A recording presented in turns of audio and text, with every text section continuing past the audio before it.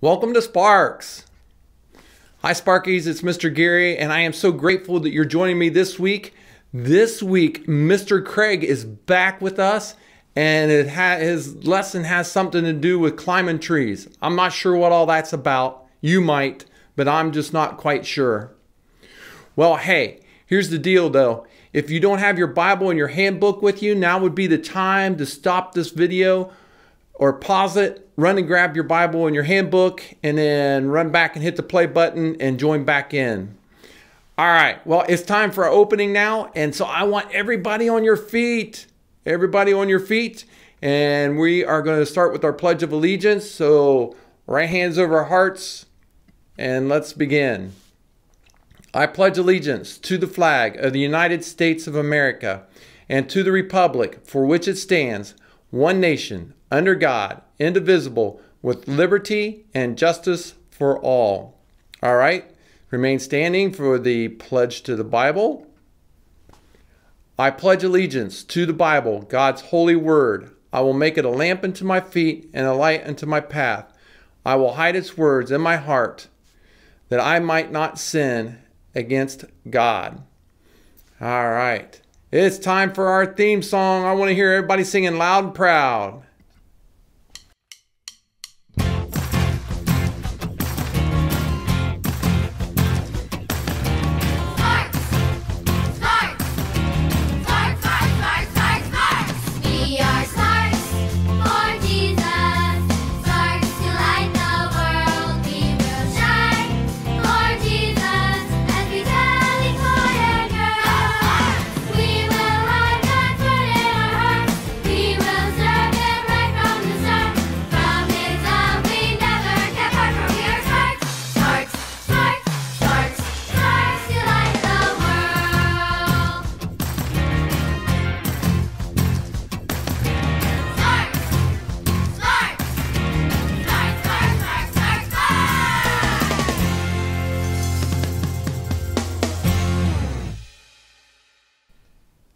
All right, well, it is time for the Books of the Bible song, so I hope you're still on your feet, and if you're not, get up on your feet, and I want to hear you singing all 66 books of the Bible. Here we go.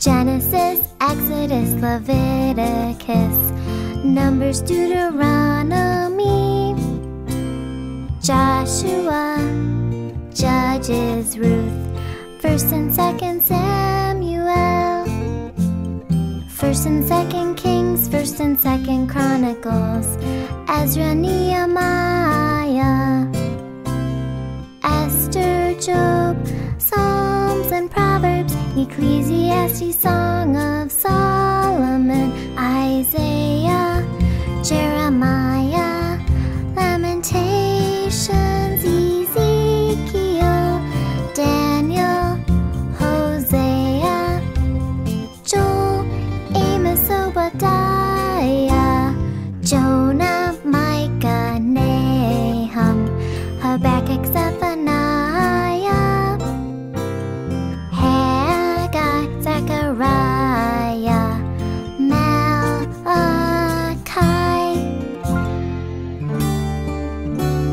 Matthew, Mark, Luke and John, Acts and Romans, 1st and 2nd Corinthians, Galatians, Ephesians, Philippians, Colossians, 1st and 2nd Thessalonians, 1st and 2nd Timothy, Titus, Philemon, Hebrews, James, 1st and 2nd Peter, 1st John, 2nd John, 3rd John, Jude and Revelation.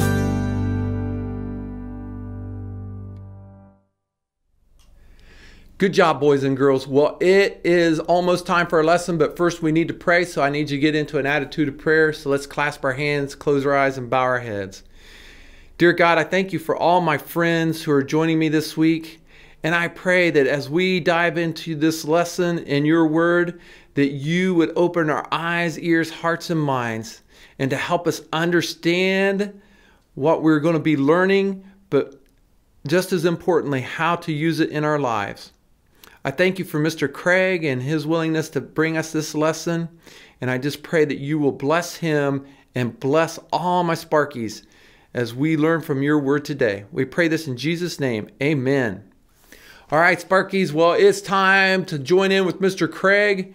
And I hope he's not in a tree, but I'm not sure what's going on. But anyway, Mr. Craig, take it away. Hello, Sparkies. It's Mr. Craig, and I am excited to be back here bringing you another amazing lesson for Sparks.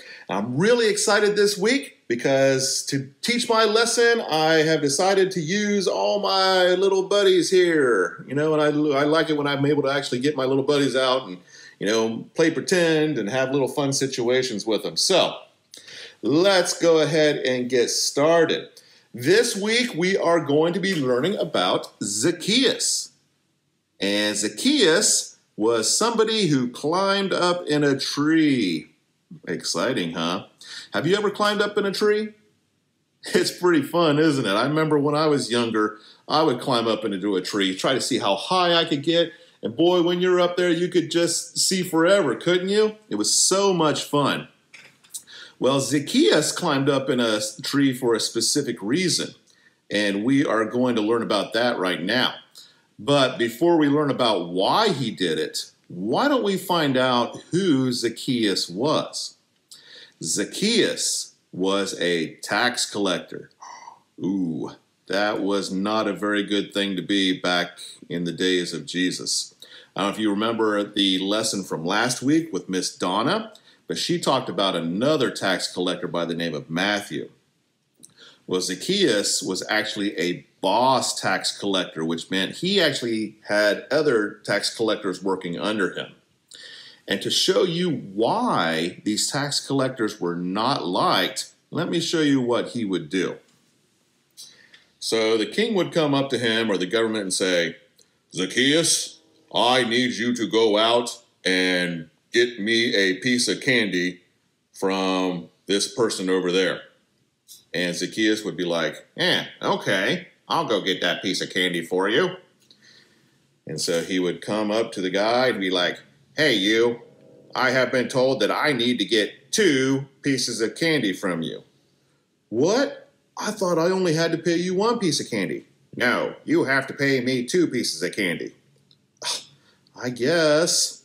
So he would give Zacchaeus 2 pieces of candy. Yeah, thank you very much. And Zacchaeus would take the candy back to the king, and he would say, here you go, king. Here's that 1 piece of candy that you wanted. Thank you, Zacchaeus. And then the Zacchaeus would be like, I paid the king his 1 piece of candy, and that means I get to keep this 1 piece of candy for myself. And so, as you can see, Zacchaeus was very dishonest. And the people knew that. You know, the guy would be like, I can't believe that guy just robbed from me. I'm going to go tell the king. But the problem is, king, that Zacchaeus actually took 2 pieces of candy from me instead of the 1 that you asked for. Well, you know what? King didn't care. In fact, the king, more often than not, would just throw the complainer in jail. You know, as long as the government or the king got his money, he really did not care if Zacchaeus took extra money than that. So that meant that every time Zacchaeus went out to collect taxes, he not only collected what he needed for his own job, but he also took extra from himself, which meant he was actually stealing from the people because he was greedy and he was dishonest. Okay? And so by doing that, he actually became a very rich man. And as you can see, you know, he's got a nice hat on, a nice suit. He's even got a monocle, which shows that you're rich. But just because he was rich does not mean that he had a great life. In fact, nobody liked him. You know, the king, he really didn't like him because he knew he was a dishonest man. The people didn't like him because he kept stealing from him. You know, even though he was rich, he was actually a very, very bad person, very sad person probably. Well, it just so happens that one day, Zacchaeus heard that Jesus of Nazareth was going to be coming to town. And we don't actually know what Zacchaeus knew about Jesus. I mean, he definitely would have heard about him because Jesus had been going from town to town. He'd been performing miracles. He'd been preaching. People would have been saying, this is the Son of God. This is the promised Messiah. Look at all these miracles he's doing. So we don't know exactly what Zacchaeus knew about Jesus or what he felt about him. But if nothing else, I'm pretty sure he was curious about who Jesus was. So when the day came that Jesus was coming, Zacchaeus rushed as fast as he could to the roadside to be able to see Jesus. The problem is, when he got there, there was already people there. And you know what? He couldn't get past them. And so, Zacchaeus was actually a kind of a shorter guy, so he couldn't see over them. And, these two here, they knew how bad Zacchaeus had been. They knew how dishonest he was. So they weren't going to let him pass. They weren't going to let him through to be able to see Jesus.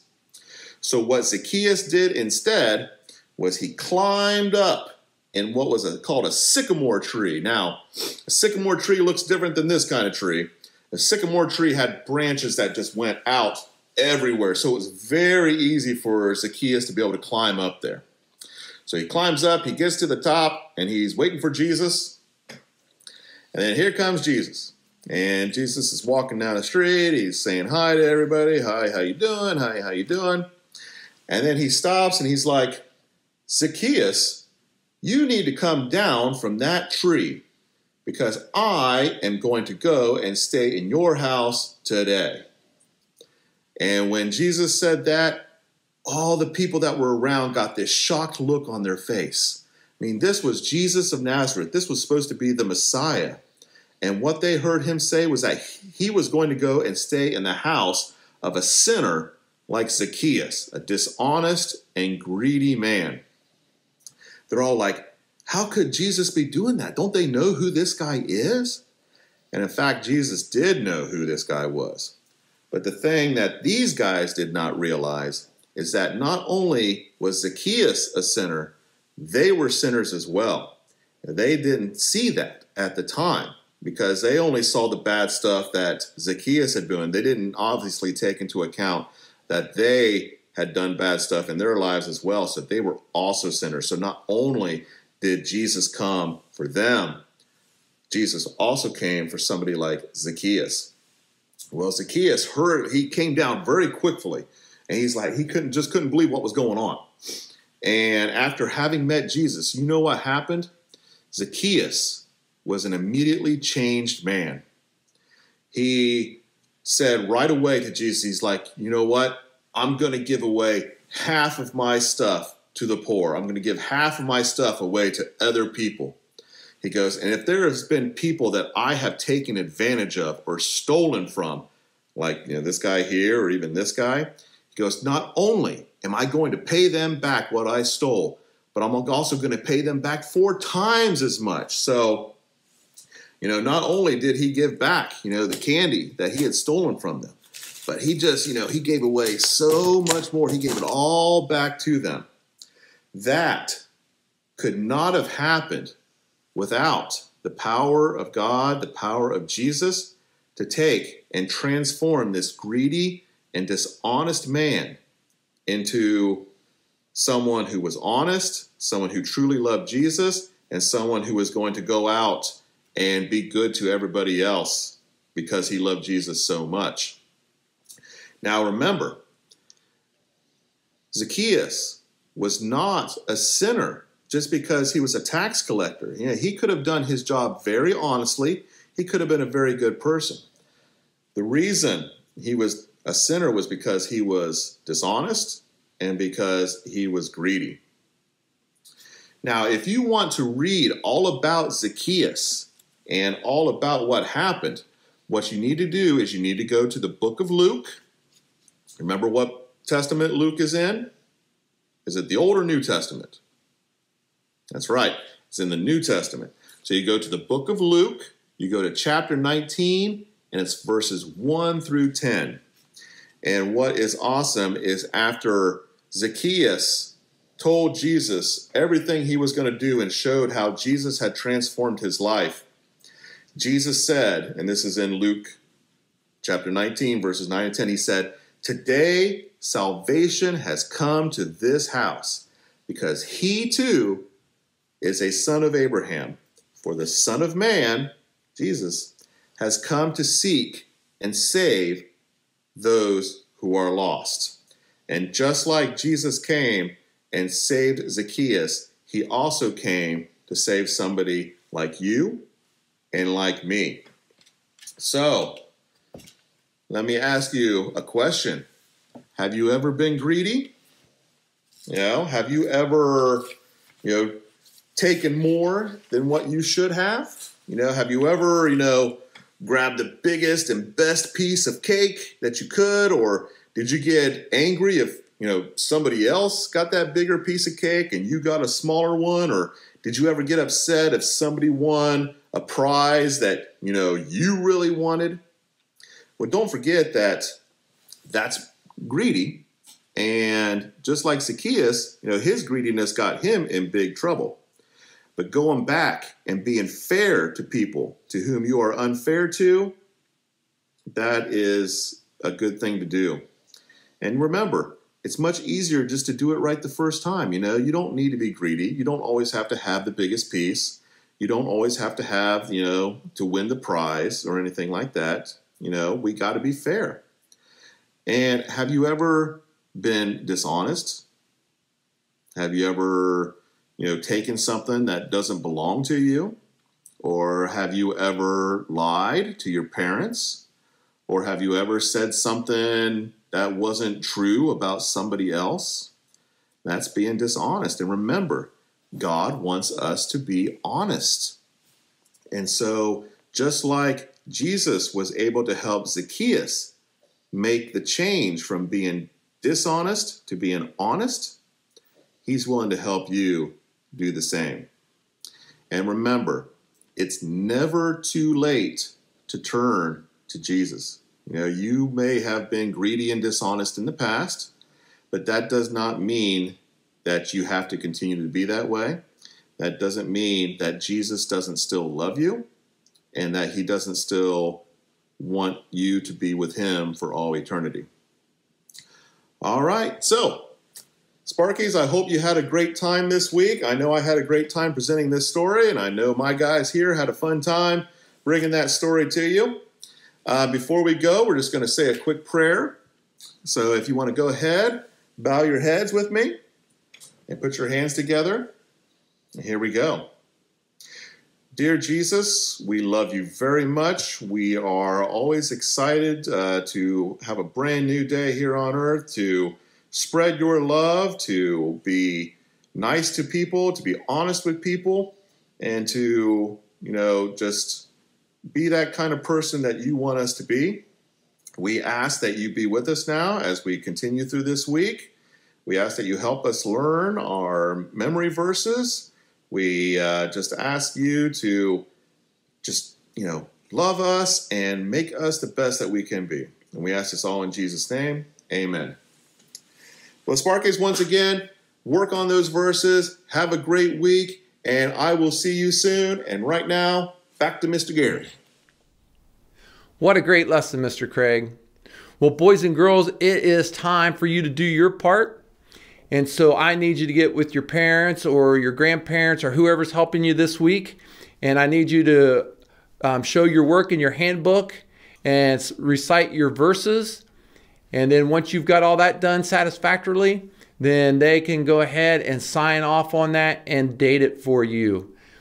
All right. Well, that's all for this week's episode of Sparks. But until next week and another exciting adventure in God's Word, remember that Jesus loves you and so do we. See you right back here next week. Bye.